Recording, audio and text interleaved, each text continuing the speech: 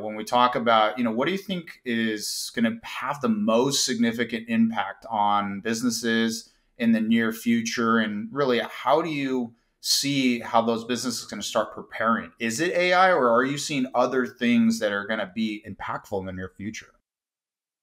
Yeah, I mean, outside of AI, I haven't technologically speaking, I haven't seen a lot. I haven't seen a lot out there as of yet. I think it's going to come down to how adaptable brands are for their customers, whether it's AI or some other innovation or technology. I think it's going to come down to who can adapt the quickest, who can adapt the best in order to serve the customer. So I think whether it's technology based, whether it's AI, whether it's something totally different, I think it's just going to come down to who can adapt the quickest. Um, so when we talk about like early adoption, so I think the early adopters, when we talk about brands that are competing, the early adopters, as it's always been the case, are going to have the quickest success or the earliest success versus the later adopters. As long as what they're adopting works, obviously.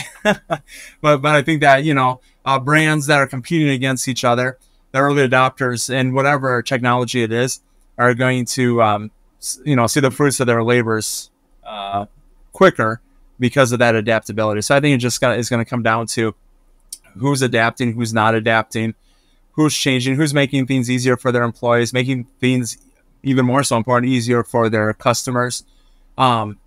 Are the ones that are going to have the success versus others.